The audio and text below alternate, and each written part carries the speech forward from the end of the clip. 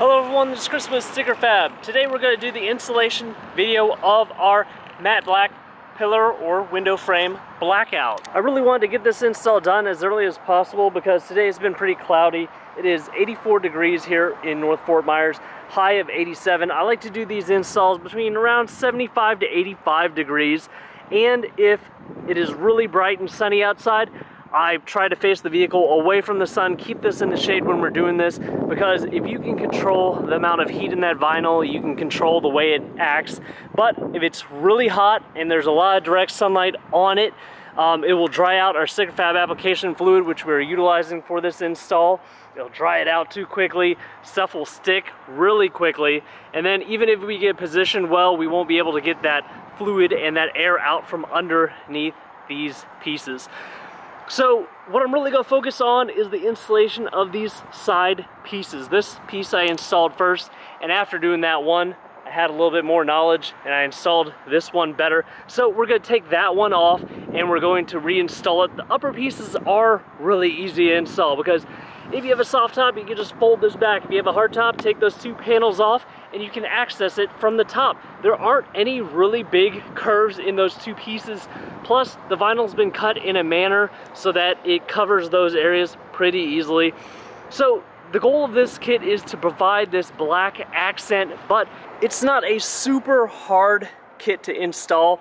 We don't consider ourselves vinyl wrappers. We've never fully wrapped a vehicle before, and we try to design these kits with the same kind of people in mind. So you can see that they're deliberate, clean lines. They don't go all the way into the trims. If you were going to get into those areas, you would have a lot of bunching up and there would be a lot less room for error during this install. So this kit was designed off of our PPF software, which they go in, they laser scan all these, and then they create these patterns. Let me show you what we're working with.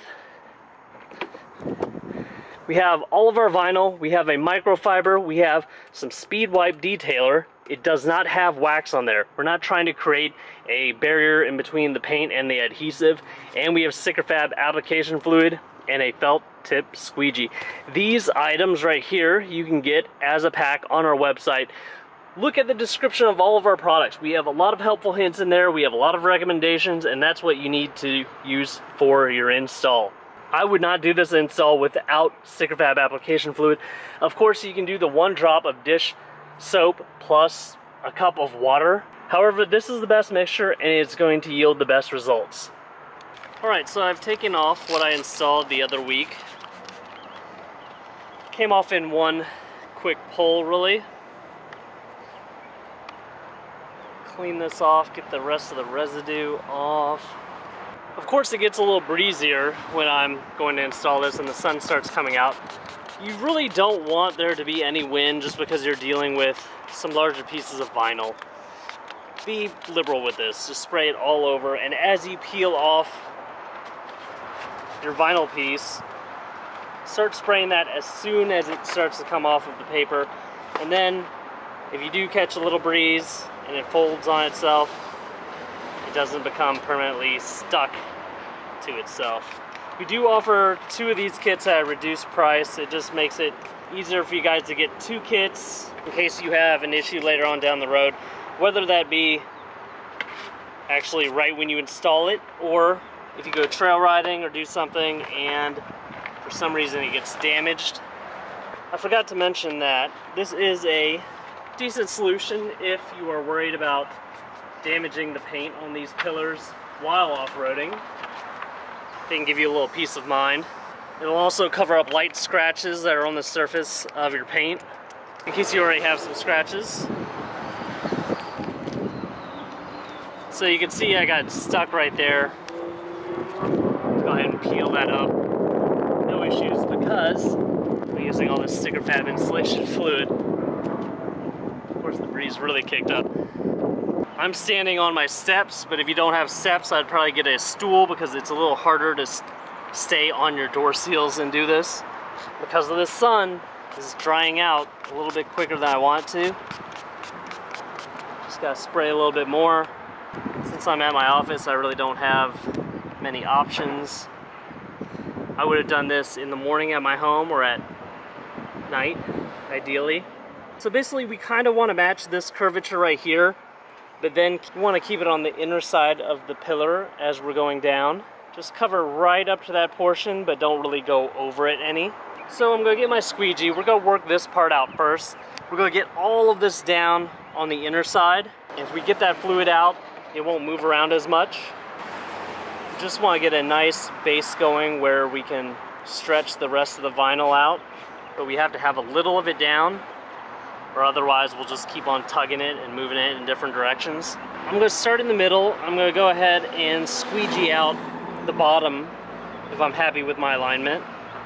Basically going to do it to right below that curve.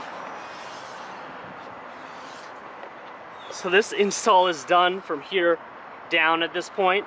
I'm going to grab my sticker fab application fluid so I can focus on this upper part. I'm leaning against the glass now. Again, a little warmer than I wanted it to be. A little bit of sunlight there. If you were on the cooler side, I'm talking about like 70s, I would definitely keep a heat gun around or a hair dryer. So we're going to kind of stretch it into this curve. You can see there's another line here where the pillar kind of changes direction. I'm going to try to just stretch it right over that little curve. Be gentle. You want to stay cognizant of how it is bunching up. The way vinyl is installed is you're basically just stretching it, and as it stretches, it forms without creases. You give that material a place to go and it won't crease up. Just be patient with it. As the sticker fab insulation fluid dries out, it will become stickier. I tend to use my thumbs a whole lot because your thumb's really fatty. Remember, this part is definitely harder than the entire center span. Center span's super, super easy.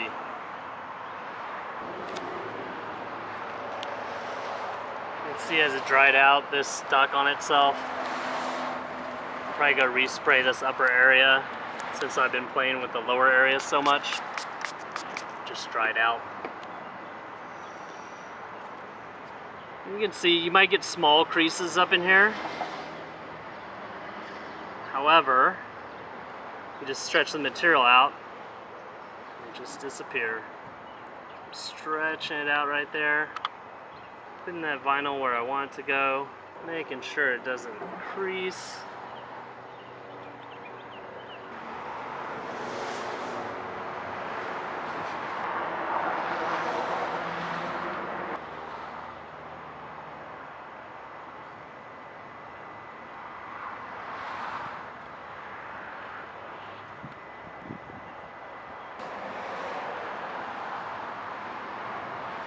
Stretching it around that corner so it holds.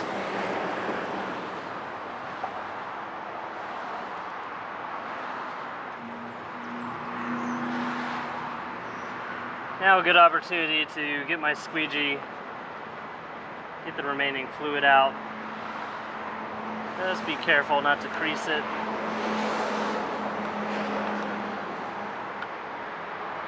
Then just waiting for it to dry so I can get those ends over the corners and not have it bunch up. Dab in these corners here. Oops, I'll work this piece. I'm not going to redo the center span. Again, that one's really easy. It's a nice curve this way, but there's really nothing complex about it at all.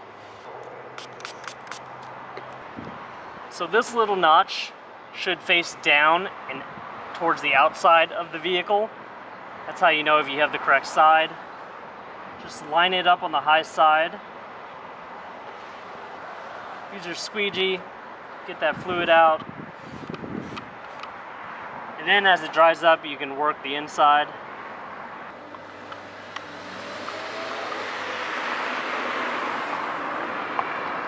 And there you have it.